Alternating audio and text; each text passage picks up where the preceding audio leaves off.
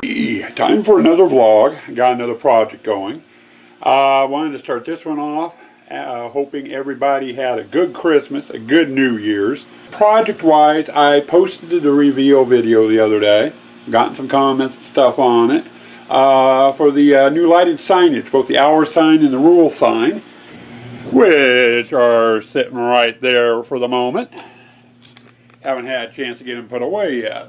Getting ready to start on the next project. We are going to stay on the light box theme, and I'm going to do an upgrade on a project into some smaller light boxes. A little bit different style, so I'll probably have some FUBAs in this vlog, and I don't know if I'll cover them or not. Don't know. You never know. When you're doing something new, you always have at least one mess up.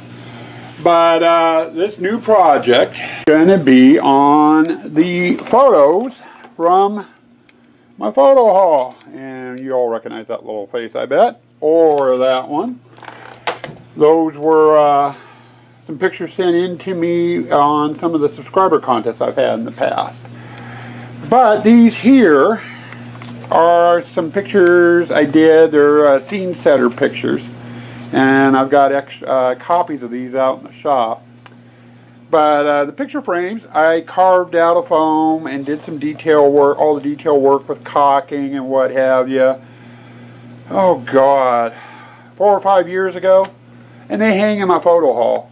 Problem that we always have with them is I always mount an LED, 2 LEDs. One up here in this corner, one down in this corner, and the LEDs shine down on the pictures. Supposedly, so people can see the pictures. Problem is the lights end up glaring off the plexiglass in here, and you really can't see the pictures overly much. You can tell there are pictures there because of the picture frames, you just can't see what's in the pictures. So I figure I am going to replicate these. Instead of doing a foam frame, I'm going to do a plywood frame for it, and then attach a box on the back that I can put some of those RGB lights in and turn them into little light boxes. And I've got quite a few of them to do. I think there's 16 of them all together. But that is what our project's going to be. Now the majority of the project is going to be done out in the shop and stuff, so you'll get most of the footage out there. There are some steps I'm going to have to do in here, like installing the lights and what have you. Okay, we made it out into the shop. Plywood. And it's an inch thick sheet of plywood. This is about the nicest grade they had down there at Home Depot. It's about 36 bucks for a 4 foot by 8 foot sheet. I've got all the measurements here on this paper that I need for all the picture frames. So what I'm going to do is I'm going to start getting some blanks cut out. In other words, I'm going to run this across my table saw and cut out the rough sizes or outside dimensions for each of the picture frames. Once that's done, we've got to get the hole cut out in the middle of each frame for the pictures, which I'll be using the scroll saw for. They've all been cut out, marked, numbered. The old picture frames have a number on them, so I can correspond the picture with the right blank. Next job with these is I need to get a ruler out and mark out the holes I need to cut on all of them. And then it's simply sitting down, running them over the scroll saw, and then the rough picture frames will be done. Okay, we're continuing our work. We've got all our blanks out. I've brought out a few of the picture frames. Now all the picture frames I went and I numbered. You know, so like this one's number 7. The one I've got up here on the table is number 8. And when I wrote down the measurements that I wanted, I marked them so I knew which blank went with which picture. Now, with this one, here's the original foam frame I made that went around this guy. I went and I took it apart, obviously. I need to save the plexiglass because I'll be able to reuse that with the new pictures. And I've also trimmed down the pictures a bit, too, so I can get the exact size. That way I can get my hole exactly the way I want it. Now I need to get this centered on the blank. I can trace out my hole for the picture, But since this is also going to be one of the oval ones, I need to trace out the oval around. And I left a lot of extra room on the ovals because almost all of them aren't a solid oval all the way around. They have a detail up on top. So I'll maneuver this picture up and down on the blank and then do the outside edge and detailing as well. But I've got to do this for each of the pictures, so that's my next step. Okay, another segment, finally. It's been over a week since the last segment. I've been busy with other things, and it's taken a while to cut these out. But we got all the picture frames cut out, and we got some different shapes. Most of the ovals, I went and did this pattern on the corners just to change them up. Now that they're all cut out, I need to go back through and sand the inside and the outside of them. And there's some detail work and stuff to do on them too. I'm going to try, on the old picture frames, I used caulking to do different patterns, different designs on each of the frames. With these, I am going to use a different technique on them. So, not sure how I'm going to quite do it yet, but I need to go through in detail after they're sanded, go through and do the detail work on them. I also need to turn them over and cut a groove into it to accept the pictures in the plexiglass. So that's pretty much our next step on it, but we've got these done. I'm not exactly sure on the count. Originally I had 16 photos to do. First ones were these scene setter ones, which are going to be light boxes. And then I had 5 of these. And there's Josh. And Scary Mary. Those, it's come down to the point where it's going to end up being a double project. With the scene setter pictures, I can use the RGB lights. They work fine. With the Haunter photos, these here, all these are our printer paper, and I went and took the pictures and printed them out off my printer. The RGB lights, I've done some testing with them, don't look right shining through the paper. And I want to add lights to them, so I'm going to do a little bit different technique with these photos. I think what I'm going to do is actually embed LEDs at the level of the plexiglass and have it shine out to highlight the picture instead of having it shine through the back. But anyway, originally I had 5 photos. I had a lot of scrap wood left, so I went up and I did some additional frames. And God, what was it, 2011, 2012, I did subscriber contests on my YouTube channel.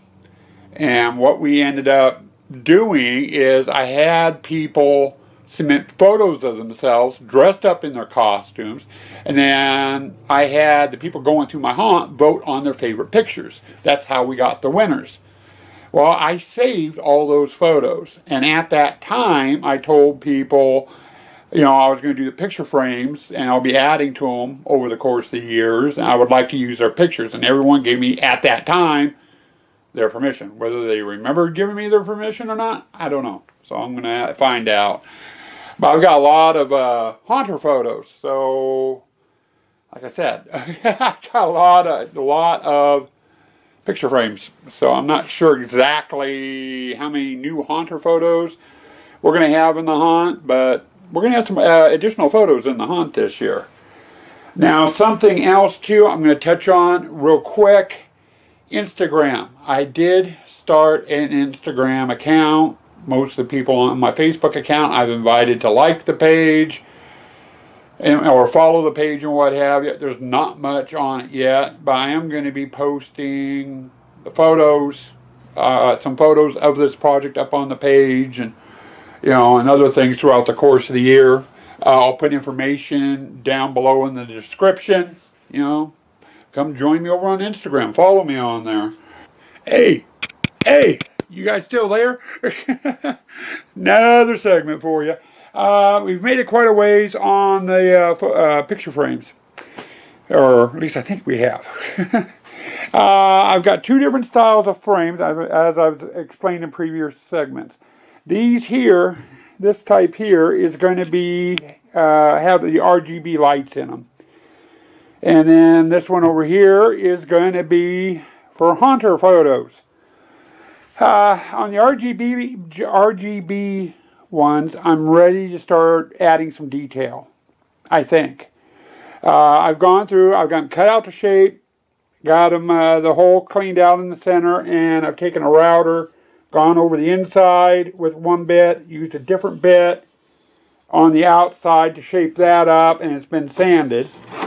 And then on the inside, I took my router and I cut a groove in here. The plexiglass and picture will fit down into there. So at this point, these are ready for detail work.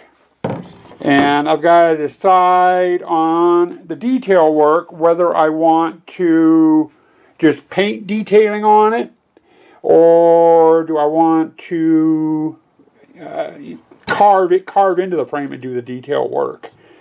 Or do, like I did on the other ones, I used caulking on the other ones, my old ones, and had the detail work standing out on it. I'm not sure what I want to do yet with that.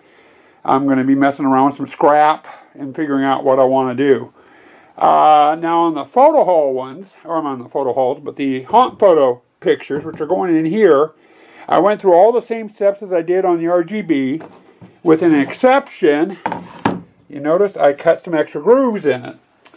And like I explained in an earlier segment, I can't use RGB lights on it because of the paper that the photos are printed on. So what I wanted to do, I went and got an LED, and the LED is basically just going to sit in a slot like that. You know, back in the frame, and then the light will shine out on the picture, hopefully. And then this groove here is for the wiring.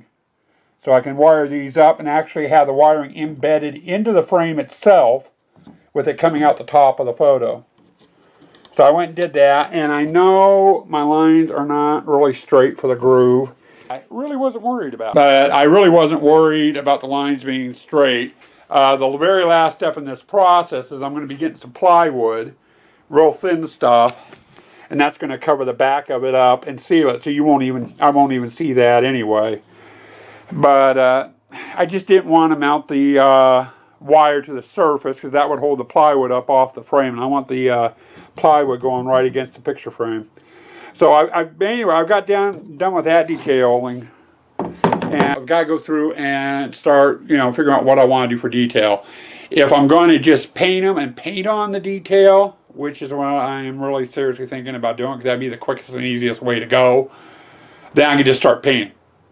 If I want to do any other type of detail work, non-painting, that adds to the project. So I got to figure out what I'm doing. I've gotten my rough details done on all the frames, and I figured I'd give you a show on them, or excuse me, segment on them before I take them into paint, because none of them have been painted yet. I did 3 different styles of detailing work. For the haunter frames, the ones that are going to have pictures of fellow haunters in them, I decided I'm going to add some bling to them. When I do my papier-mâché skulls and stuff, I use gems for the eyes and the mouth and detail work. Have a crap ton of those gems left. So I'm going to be adding some gems, and these holes here are to recess some of the gems, and then I'll be adding some bigger gems up in the corners, or a papier clay skull, or something along that line. And I've got several different patterns. Some have more gems than others. This one here is a combo. It's going to have the smaller gems and the large gems. Each one's a little bit different pattern. They look a little bit different. I can add, I've got 4, 5 different colors of gems, so I can mix them up. So we got that done. The other style I did just on the 3 large frames. Back before I got into haunting, I did a lot of woodworking. I used to do a lot of toys and what have you. And I had a bunch of spare parts that had been sitting around for over a decade. And I figured, well, I'm going to use them. So on the 3 larger frames, I went and took some large wheels, cut them in half, did detail work on this one, and I'll probably paint a detail in here off the wheel, either that or put a gem there. I'm not sure yet on that, haven't gotten that far. With this one, I used some of the smaller wheels and just went around the outside. In the center where the hole is, I'll put a gem. That one is getting gems. And then on the giant oval, I just put those buttons in. They're just hot glued in. And I'll paint the frame a solid color and then come back and highlight this in silver or brass or gold. And then here, in here, I'm going to add a one of my little skulls, possibly. So we've got those. That's two different techniques. The third one is I went and drew a pattern out and then went and added hot glue. I went over the pattern I did with hot glue. And I did several different variations. And what I'll do is I'll paint the whole thing a solid color and then come back with gold, silver, brass, yellow, white, who knows, and I'll highlight the caulking, you know, to get my pattern. And I've got that look there. I got bones. Those are the bones I used on one of my wall panels. And then this one, I just did a series of 3 lines all the way around. But, you know, each one's different. And I did add some bling to a few of them, like this one here. I did the whoop-de-doos, and I drilled for some recessed gems. This one kind of has a cobweb look to it. And then this one, I did circles, and I'll be putting a gem in the center.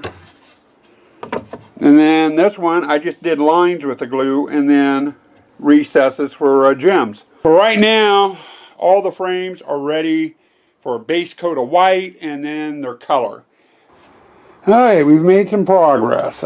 We got the back pieces for the back of the frames all done, just for the ones that get the Haunter photos. The back pieces for the ones that are getting the RGB lights, I can't do until I get these installed. These will be cut up to ring the hole in the picture frame, and I'll be attaching RGB lights to that. And once I get these installed, I can get my measurements and cut the back pieces for the RGB frames. Can't do that now. But the frames are all ready for paint. I've got the plexiglass for each frame cut out. I got the back pieces for the Haunter frames done. And I got the slats there that I'll use to create the box on the back of the RGB frames cut out and ready to go. So my next step is paint. Time for another segment.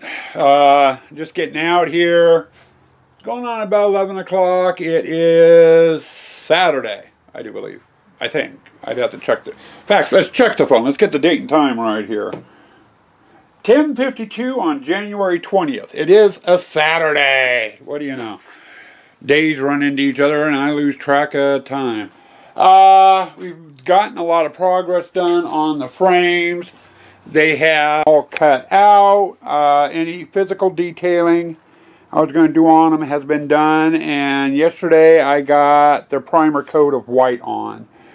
And what we're going to be doing today is adding color. And what we've decided to do is we're going to do 3 different colors. Black, brown, and bronze. And I'm going to divide the frames up into 3 different piles, and each pile is going to get either black, brown, or bronze. By the time we get done, I'll have 3 stacks of frames, black, brown, and bronze. We'll let those sit overnight, and then tomorrow we'll come out here and start doing all the detail work on them. Now the detail work is done, let's give you a look at the finished frames, or at least finished up to this point.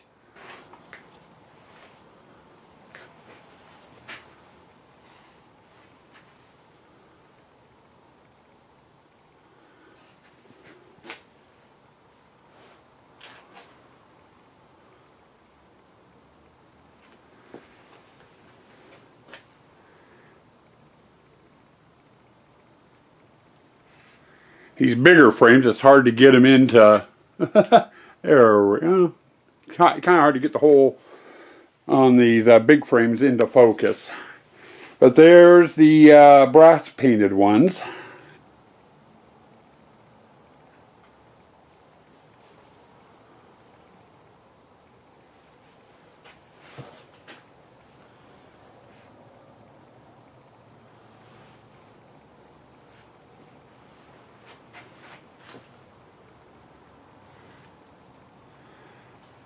And there's your block frames.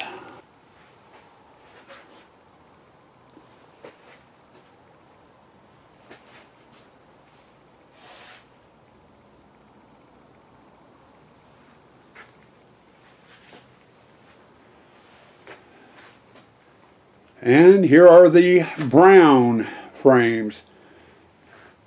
All detailed, ready to go. Now I'm sorting these out into two different piles. I've got a pile of ones that take the RGB lights, and then I've got the other pile that will take the LEDs. Now these here, for now, I'm as far as I can go on them until I get them in the house and get the LEDs installed. Then I can install the plexiglass, the picture, and the back piece. So I'm going to hold off on working on these for the moment, and we're going to turn our attention to the RGB ones. Now the RGB frames, I need to get in here, install the plexiglass and the picture, and then I have to build up a frame around the inside edge that will not only hold the plexiglass and picture into place, but will also hold the RGB lights in. And then once that's done, I need to get the back pieces cut for these. I have the back pieces for the LED frame, the LED frames already done. I just need to get their hanger on them. Plexiglass is done, and I got to print out the pictures yet. That's all stuff that'll get done in the house. So our next step now is working on the RGB frames and getting the backs on. Okay, as you can tell from the backdrop, we're downstairs in my basement shop. I started out with the picture frames that take the scene setter to them. Those are the ones getting the RGB lighting, just like my other light boxes. Just got them finished up. I've got one step left. I wanted to show you, when I attached the wood trim pieces, I overhung them onto the plexiglass a little bit to hold the plexiglass and the picture into place. I'm also using them to mount the RGB lighting all the way around. And I have yet, my last step with these is I got to get the back piece on, which I'm getting ready to do. But I did something a little bit differently. This here is the control box, which runs the lights. You program this with a remote to do different colors. Normally on my other light boxes I've done, I usually attach this to the top of the box, what have you. With these being so narrow, there is no place for me to put the box where these won't be in hand's reach. And I like to keep these out of hand's reach. So when I installed the lighting, or was installing the lighting, I made a longer pigtail. Usually there's about 3-inch cord sticking off the end of the lights that plugs into this adapter. I went and got some wiring that I bought specifically for RGB lighting, which is here, and I measured off 3 feet. So there's a 3-foot extension, and I went through and soldered the wire both onto the RGB and onto a plug that I can plug into the sensor over here. So anyway, and these will look a little bit different once I get the back plate on. You know, you can, I don't know if it's showing up on camera, but you can see my hand through it now. But anyway, all the RGB frames are in this state right now. I've got them all over here. Only thing I have left to do is attach the backing, which I am going to do next. Then we're going to start going through all the Hunter frames, which is here. Okay, well, since I had the RGB frames, and I showed you that one, done, I started working on the Hunter photos. Just got my first picture frame done, and I'm changing the project because of it.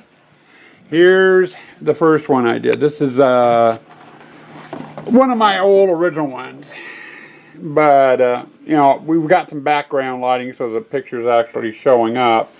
when you get this into the dark, the lights do not highlight the picture at all. So, get it back here where it's a little bit darker and you can see the picture really doesn't show up. The LEDs do, but the picture really doesn't. And most of the pictures I've got are fairly dark. So, I think I'm going to be doing is I'm just going to install pictures into the picture frames and call it quits. And I'm not even going to worry about trying to put lights in them. Which will mean the photo hall will still need some LED lighting somehow at some point. What I need is I need the lights to be behind the picture to highlight the picture, from behind. But with them printed out on paper, it doesn't look good. I'm thinking about maybe going down to Home Depot and checking to see if they can do print pictures out on a clear film of some sort, and go that route. And that's something I could do later this summer when I have the extra cash to do it. But for right now, I'm just going to install the photos into the picture frames and call it quits with this project, because I've got other projects I need to work on. I'm calling the project done. This was my last Honor photo. This was one of my original 5, and I saved it, ended it up with as last. That's the rest of the Hunter photos. We started out with 5, ended up with 1, 2, 3, 4, 5, 6, 7, 8, 9, 10, 11, 12 altogether. So I added, what is it, 7 new photos. Now I haven't given you a look at these or the completed RGBs. That's because you're not going to get a look at them in this vlog. I'm going to do a reveal video. So stay tuned for that. That will be up hopefully sometime this week. The RGB ones, those actually light up. These Honor photos that I just finished doing don't. As I explained, the lighting just didn't. The lighting idea I had just didn't work. So in my haunt, I am going to have to, put spotlights on them. I'm probably going to run into the same problems as I did with the old frames. But I'm going to do some more researching and stuff, and I may end up redoing the pictures themselves later in the season if my research proves out right. But if not, oh well. They've got better frames, which is the whole intent. I like the look of the new frames a lot better. So keep an eye out this next week. We're going to be doing, like I said, the reveal video. As far as upcoming projects, the next prop building vlog I do is going to be a maintenance vlog. I've got a couple of dozen different little projects I need to do. Some maintenance, some updating. In fact, those pillars there are going to get rewired and new lights put into them. That's one of the projects. And I've got a couple other things I need to do. So next couple of vlogs, prop wise is going to be maintenance, because it's going to be more than what will fit into one vlog. I am going to be not going to be working on any prop stuff probably until sometime late April. From now until mid-April, I'm going to be working on some Haunted Treasures stuff. We've got West Coast Hunters Convention on tax weekend in April. So I've got some stuff I need to work on for that, a couple of new ideas and some expansions and whatever. And I'll probably vlog a little bit of that, so you'll get some Haunted Treasures vlogs. But barring that, time to say, stay spooky, stay toxic.